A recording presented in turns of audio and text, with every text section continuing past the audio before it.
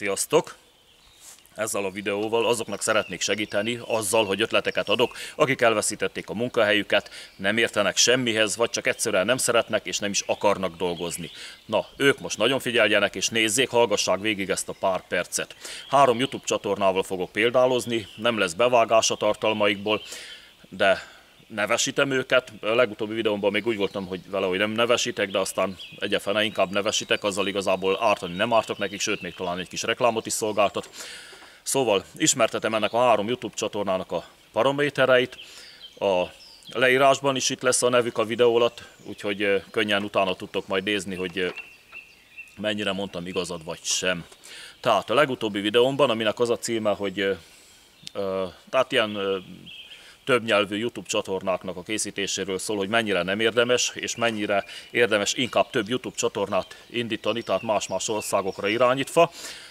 Tehát annak a linkje is itt lesz a leírásban, ott elmondtam, hogyan állítsatok rá más jól fizető országokra akár több YouTube csatornát is, és hogyan csinálhattok úgy videókat, hogy nem csak, hogy nem szólaltok meg bennük, de még azt sem lehet tudni, hogy igazából férfi vagy nő készítette őket.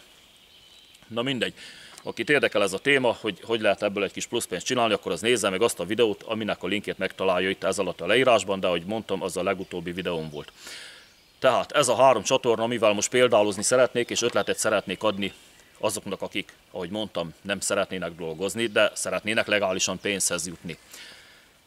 Tudni kell róluk, hogy a saját kategóriájában egyik sem a legmenőbb ebből a 3 csatornából. Angol és német nyelven futó csatornákról van szó, amit bárki indíthat. Ahogy mondtam az előbb, ha nem szöveggel benne, mert csak annyi, ahogy az előbb, illetve a legutóbbi videóban elmagyaráztam, hogy bármelyik országot megcéloztatod a csatornáddal, tehát megjelöld a csatorna lakhelyül egy adott országot, megjelölsz, és akkor ott fogja alapértelmezésbe földobálni a rendszer a videóidat, és itt nem kell tudnod beszélni, nem is kell egyáltalán szövegelned benne, nyelvtudás sem kell, mert a videó címéhez, a leíráshoz és a feliratokhoz pedig ott van a Google fordító. Egyszerűen csak bemásolod és kész. Nagyon sokan egyébként ezzel élnek.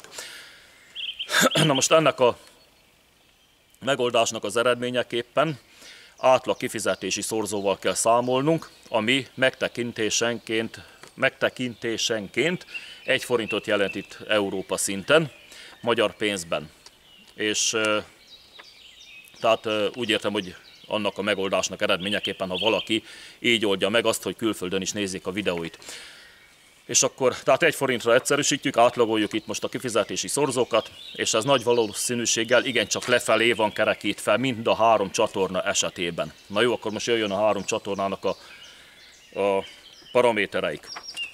Az első, ez egy Vlad and Niki nevezetű csatorna, ez egy gyerekcsatorna, 2 kisgyerek, Vlad és Niki mindennapjairól szól. Az anyukájuk felveszi, ahogy reggel álmosan nyújtózkodnak, ásítoznak, tologatják a játékaikat, orrot túrnak, kergetőznek, meg ilyen mindenféle gyerek dolgokat művelnek. Anyuci megspékeli különböző színes effektekkel a felvételt, háttérzenét ad hozzá, és kész a videó. Pontosan 3 éve indult ez a csatorna, 2018 áprilisban, és most tart 47 milliárd megtekintésnél, vagyis 47 milliárd forintnál. Ez napi 43,5 millió, az közel 2 millió óránként. De azt tudni kell, ha valaki tud egy kicsit matekozni, hogy ez egy ilyen középidős átlag, így ez most per pillanat kb. A duplája ennek, tehát 4 millió forint per óra.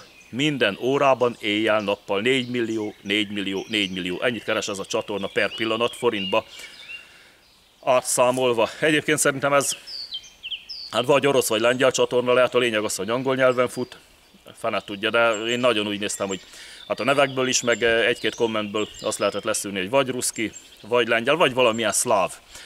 Na mindegy, a második csatorna, ez viszont tudja, hogy ruszki, legalábbis én szerintem orosz, ez a Power Vision. Nem tudni, hogy tényleg, hogy melyik ország, de én úgy gondolom, hogy orosz. A videóról sem, hogy férfi vagy nő készíti, mert egyáltalán nem látszik benne az illető, de a csatorna angol nyelvű. Nem látni mást a videókban, csak annyit, hogy egy autókerék közelről van véve, és hol lassan, hol pedig gyorsan, hol pedig lassított felvételen rámegy 15-20 fokrémes tubusra, dinnyére, zöldségekre, gyümölcsökre, tölcséres fagyira, plüssállatokra, és széttapossa őket. Kap a felvétel egy háttérzenét, és kész a videó, mehet a YouTube-ra. Ilyen és ehhez hasonló tartalmakkal van ellátva az egész csatorna, ami 2016. augusztusában indult, és jelenleg 3 milliárd megtekintésnél jár. Ez napi 1 millió, körülbelül 1 millió 800 000, ami óránként 75 000. Minden órában, de ugye az előbb, hogy elmondtam, az átlagolást figyelembe véve, ez is kb. 150 000 forint óránként per pillanat, tehát jelenleg éjjel-nappal minden órában 150 000. Na, a harmadik csatorna pedig a Schnelle Rezepte nevezetű csatorna, ez konkrétan magyar fiatalember, valamilyen Sándor. Tehát egy Sándor nevezetű srác üzemelteti, német nyelvi csatornaként, nem beszél benne, az arcát sem adja egyáltalán hozzá, csak nagyon ritkán villan meg, talán véletlenül látszik az arca, nagyon ritkán, csak a kezei látszanak, ahogy gyors, egyszerű ételeket készít, miközben németül feliratoz mindent. De ahogy mondtam, a Google fordítót nyugodtan használhatja bárki, aki erre szeretne szakosodni, és kedvet kapna hozzá, mert ennyiből áll tényleg csak az egész nyelvezet. És 2020. szeptemberében indította ez a Sándor ezt a csatornát, jelenleg 43 millió megtekintésnél jár, ami napi 200 000-nek felel meg. Ez óránként ugye 8500, de ahogy az előbb is már két esetben is elmondtam, az átlagolást számításba véve ez legalább 15 000 forint per óra, minden órában jelenleg, minden órában folyamatosan éjjel-nappal. Na hát, ezek lennének hát az ötleteim azok számára, akik nem szeretnének dolgozni, viszont törvényes úton szeretnének bevételhez jutni. Ha pedig valaki úgy lenne az elhangzottakkal, hogy hiszi a piszi, az nyugodtan nézzen rá az említett csatornák névjegyére. Ahogy mondtam, mind a 3 csatornának a nevét megtalálja itt ez alatt a videó alatt a leírásban.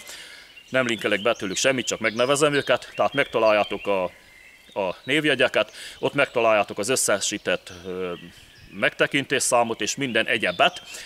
Ezt össze kell vetni az átlagolt monetizációs szorzóval, és ott lesznek előttetek a konkrét számadatok. Tehát akkor még egyszer csak, hogy hát ha meghozom egy-két ember kedvét. Ez a Vlad and Niki gyerekcsatorna, ez per pillanat, beszéljünk havi jövedelemben, az lesz a legtisztább.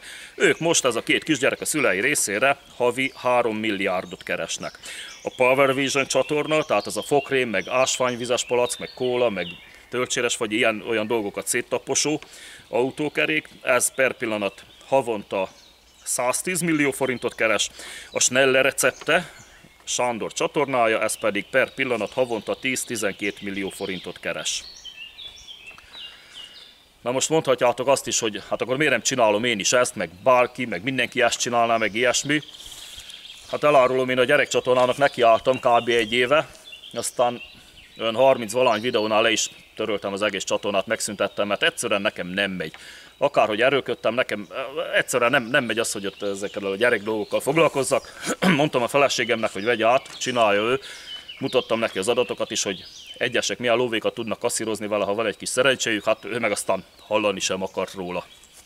Hát ezt a másik kettőt lehet, hogy elindítom, sőt biztos. Mondjuk ez a kólás flakon, körte, alma, meg mit tudom én, mindenféle hülyeségnek a széttaposását fölveszegetni, aztán szerintem akkor ezt Japánra fogom irányozni, a japánok eléggé elvontak, aztán szeretik az ilyen agyament hülyeségeket. Azok tudja, hogy nagyon vevők az ilyenekre. Megcsinálok akkor még 2 csatornát, ilyen magyaros ételeket bemutató csatornákat, az egyiket Japánra, a másikat meg Norvégiára címezve. Norvégia egyébként a legjobb fizetési szorzóval dolgozik. Na, úgyhogy a kérdésre itt van a válasz, hogy miért nem csinálom én is ezt. A gyerekcsatornával egyszerűen bebuktam, de képtelen vagyok, hülye vagyok ezekhez a gyerek dolgokhoz. Meg egyáltalán semmi érzékem nem volt hozzá, hogy most mit vegyek föl, hogyan variálgassam. Egyszerűen nem ment. A kóla széttaposos az be fog indulni részemről, illetve fel fogom indítani, hogy be fog indulni, az már más kérdés. Azt el fogom indítani Japánra címezve, meg esetleg egy ilyen magyaros ételeket bemutató csatornát. Ezeknél természetesen csak feliratozás lesz, mert nem tudok se norvégul, se japánul. És akkor Norvégia részére meg ez a magyaros ételek, plusz a magyaros ételek még egy külön csatornával Japánra. Aztán, ahogy mondani szokás, ezt mondtam a legutóbbi videómban is, vagy bejön, vagy nem. Hát remélem, adtam kedvet egy-két embernek hozzá, illetve közzétettem olyan információt, amivel a kereskedelmi csatornák hírműsorai egyszerűen soha nem foglalkoznak, pedig érdemes. Ja, köszönöm a figyelmet, sziasztok!